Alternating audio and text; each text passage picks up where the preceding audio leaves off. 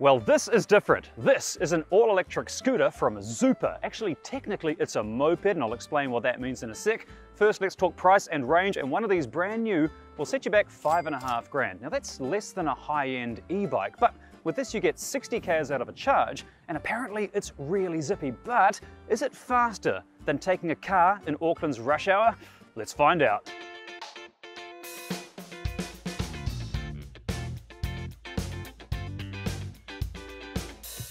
Alright, and we are off. And I'm on the Zoopa, and today's destination is the Ecotricity offices in Auckland Central. Gosh, this thing's quiet. Okay, so that's a distance of about 9.6 kilometers. Now, in a car, I've done this journey from Onehunga to Auckland Central many times, and generally in rush hour, it can take anywhere from, well, 25 minutes to perhaps, I'd say 45 minutes in the worst case scenario. So can we beat that on this all-electric Zoopa? Ooh, still getting the hang of it right now, so I'm mildly nervous, but we'll get there. All right, and we're off. Gosh, the acceleration's pretty good in this thing. Unexpectedly so. Far out, this thing moves. All right, I keep thinking that I'm on an e-bike, so I keep wanting to pull over, but this thing's keeping up with the traffic. Far out. So technically, this is a moped, which means that I can drive this on a car license, because I don't have a motorbike license. I've just got a car license like many Kiwis. So, oh my word, okay, we're going through the Royal Oak Roundabout. This is a baptism by fire here. Oh, crikey. Okay, let's see how good the torque is on this thing. Oh, go, and we're off. Oh, look at this thing. Turn on my indicators. It's got indicators on the left and the right. Thing is, this is a moped, which means legally it's limited to 50 k's an hour. And I was a little worried that that might be a problem, but honestly, so far it hasn't been. And if I can supposedly go faster than Auckland traffic, wow, it seems like a cheat code's on life. Because I've ridden some scooters in the past, and they've always been, well, they've been kind of tragic. You know, you try and leave an intersection and it's wailing and it's sluggish. This thing is like nothing I've ever ridden. Honestly, it blows my mind. Like, you saw me going out of the Royal Oak Roundabout. It just takes off. I just realized I've got a goofy grin on my face. That's a legit grin. Gosh, this thing rides smooth as well. I know, admittedly, I'm on a nice smooth piece of tarmac right now, but I'm blown away how comfortable this is. And that part of the reason for that is it's relatively heavy. Like, unlike an e-bike, which is, 25 kilograms, this is 96 kilos. So it's got some weight behind it. Oh, look at this. We're using the T3 lanes. Look at all the cars I'm going past. Oh, I love this, man. We're legally allowed to use the T3 lanes on these mopeds. Also the bus lanes, unless it states otherwise. This is cheating, I love it. One thing that blows me away is how easy this thing was to get on. It's been a lot of time since I've driven any motorbikes or anything, so I wasn't quite sure if it was going to be a bit cumbersome, but I'll see, check that guy out. He's lane splitting, which I think is illegal. No, wait, no, lane splitting's legal, I think, but only if the cars are stopped, I think. But I'm a novice, I'm not going to try lane splitting yet. You know, I don't feel as vulnerable as I thought I would. Like, on an e-bike, I feel much more vulnerable. I don't know why, if it's because this is slightly heavier, or it's because I've got more weight behind me, or it feels more stable than an e-bike. There was no learning process for me to get on. Like, when you saw me start recording, that was the first time I've ever ridden one, and it's easy. Okay, so Martin, the guy that runs Zoopa, he's given me the all clear to go up on the left-hand side, so I assume it's legal. The buses would be stuck in this lane. All the cars, we're going past them. We'll see you guys. Bye. See you later. Bye-bye. Oh, Tesla. Okay, all of a sudden, I suddenly want a lot more bus lanes and transit lanes, because then I could use them. Ah, there's a scooter. Oh, look, he's running on combustion. Yuck. Okay, we're going to do some lane splitting. This is the first time in my life I've ever done lane splitting. Oh my God. Actually, it's relatively stable. As long as the cars aren't moving, it's not scary. Hey, look at us. I feel like I'm in a bike gang now. Or an episode of Chips. Now that's showing my age. I wonder if I'm annoying the ute drivers. At the moment, this part, we're not really going any faster than the cars. I mean, we've lane split, we've gone past a bunch, but right now, we're just sort of stuck with the combustion vehicles. You can hear that rattly old diesel pumping out cancer fumes behind me. But soon we'll be in bus lane territory. Thanks, mate, you're a good liar. Oh no, I'm sorry. It should be out in a week or so. Thanks, mate. someone that sees my videos, I feel bad now, mate. I was making fun of your diesel vehicle. I take it back. Ooh, we're lane splitting now. Oh, look at this. Oh man, the fumes. Oh, it's one thing you forget about when you're sealed in a car, you forget about the fumes. Oh, off we go. Look at this. In the Matrix, cheat codes. I love this, man. Some of the e-bike videos I've done, they've been a mixed bag. Some have been awesome. Like recently, I did a review of some Valkyrie e-bikes. They're real cool looking things. And they turned a lot of heads. That was some of the most fun e-bikes I've done. But nothing feels quite as liberating as this out of all the two-wheel vehicles I've driven. Okay, so the vehicles have got two speed settings. There's a 50 k/h speed setting, which is normal because you're limited, being a moped, you're limited to 50 km/h. But then you've got a 30 k/h speed setting as well. So that's handy if you want to be in Auckland City where the speed limit is 30 km/h. Not that anyone does that, but you've got the option there. Now, as I mentioned, oh, we're off. Total weight is 96 kilos. So coupled with the suspension system, it rides suspiciously well. Oh man, this is wicked. Like a lot of mopeds I've heard, they tend to have top speeds of about 47 km/h, which can be a little bit frustrating, especially for vehicle drivers behind you. But this does a really healthy 50. Really happy with this, because you don't feel like you're going to be holding people up. And, you know, considering how self-loathing I am, I'd feel really guilty if I had vehicles lined up behind me. Oh, look at this. Look, traffic stopping. Well, we're not. Oh man. I'm having trouble using words to convey how good this feels right now. To go past all the people and all the cars, like some very upmarket machines around here, but none of them are as fast as this. But honestly, we're faster than a bus, we're faster than a car. The only thing faster than this to get into the city, I think, is possibly a helicopter. Tesla, thank you for driving electric, sir. Martin, this is brilliant, man. Way to go, eh? It's just, I feel like we've got the cheat codes, you know? Like going through the Matrix, all the cars were going past, the buses were going past.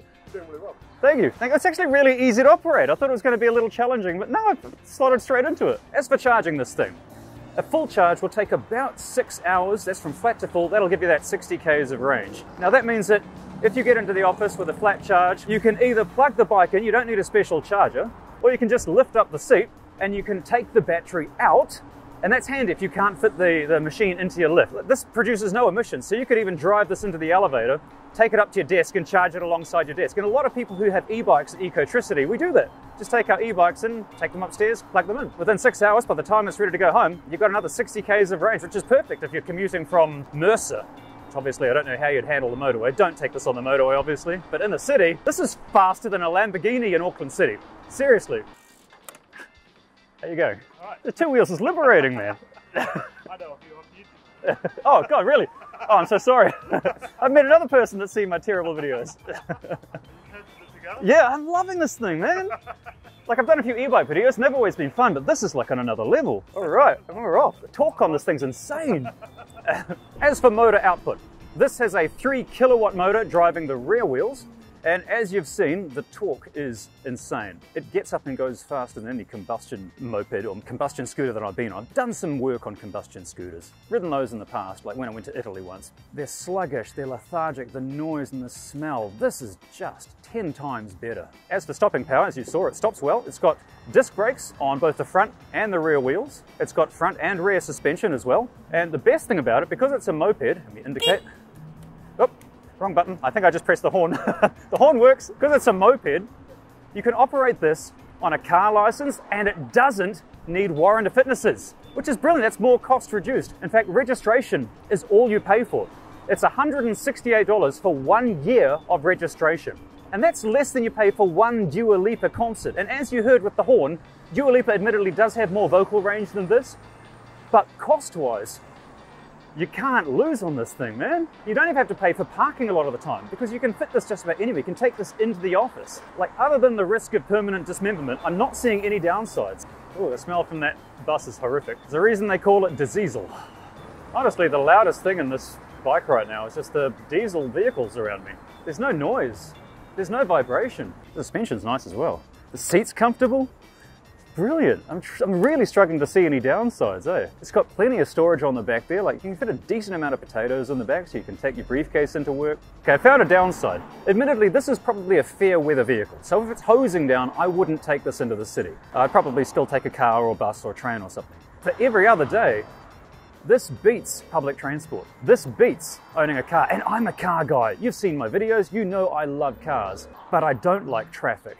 And Auckland is not a fast city to get around in rush hour.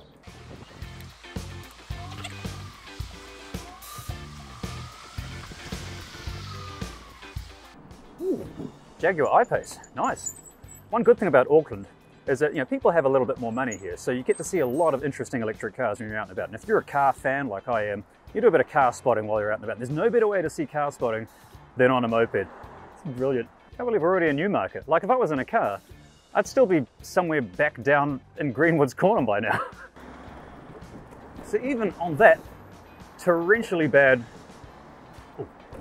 even on some of that horrifically bad Auckland roads, it's still, see, my camera got knocked out, but I didn't. Woo! Look at that! 48 k's an hour, easy. It feels so stable as well. I wish I'd done this ages ago. The thing is, I have to admit that quite often when I do electric vehicle reviews, I tend to fall in love with the vehicles far too easily, and I want to take them home, but I've never wanted one quite like I wanted this. I feel like I'm in Italy. And that's the thing, the bike, visually, it does look a lot like a traditional Vespa. Unlike a Vespa, it's cheap. So I had a look on Vespa's website, because their Vespas are really cool looking machines, but I couldn't find anything as affordable as this. Plus with the Vespas, all I could find was combustion only, which means you've got servicing and belts and spark plugs and all that combustion junk to fix and service and maintain. Electric motors have got one moving part. And look at this going passable. I love this thing, but I fear that if I owned one, I'd probably become obnoxious because this is great. Look at all the cars I'm going past. It is remarkably navigatable. Navigable. What's the word? Maneuverable, that's the word I'm looking for. It's fantastic. And at no point has the 50 km/h speed limit on this vehicle been any problem whatsoever. I've overtaken everything. I know I'm using a lot of superlatives here, but it is just brilliant. It's faster than an e-bike, it's faster than a car, it's faster than a bus, and the acceleration is superb. Like it leaves combustion scooters in the dust, quietly. Okay, I found another downside, is that in a car you're kind of cocooned from all the fumes from combustion vehicles, but here you do breathe them in. There we are, we're turning left, indicate here. I'll do a hairpin turn. Use my stabilizer called a foot. Can I handle the hills okay? It's a good steep Auckland hill. Let's give it a go. Oh, easy. Look at that. I tried to ride a scooter up here once. It was a really great scooter, like that. But it doesn't have the power of this thing. And here we are. We're here. This is it. Easy as that, man. That was wicked. Normally this car park is an absolute hassle, but right now, just so easy. And now that I'm in the office, I'm going to take the battery out, take it up to my desk, plug it in and charge it. And the best thing is that it only costs about 80 cents to charge this thing up.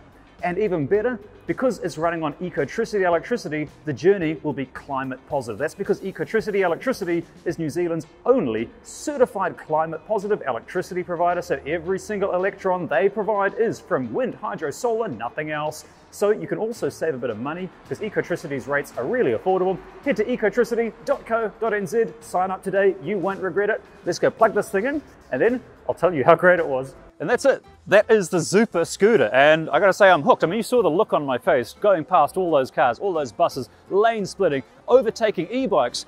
Like, seriously, I'm struggling to find any downsides. It took us half the time of taking a car, and yet it costs nothing. I'm in love with this thing. All I can suggest is that if you live in Wellington or Christchurch or Auckland or any city in New Zealand, give one of these a try. They're so easy to operate, and I know I say this a lot, but I mean it this time. I really, really want one of these things.